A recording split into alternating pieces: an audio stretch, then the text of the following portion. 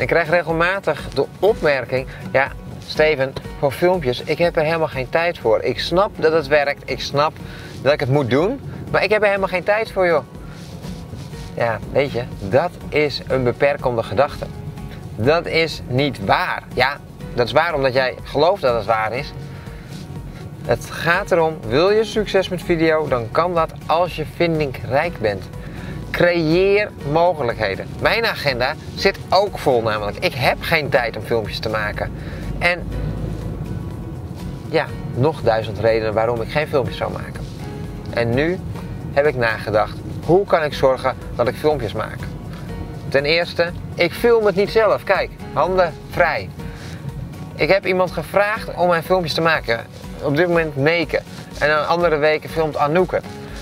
Ten tweede, tussen mijn afspraken door zit ik in de auto.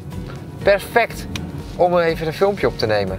Dus ik gebruik de momenten tussen mijn afspraken door om filmpjes op te nemen. Heb je ook een vraag? Laat een reactie achter.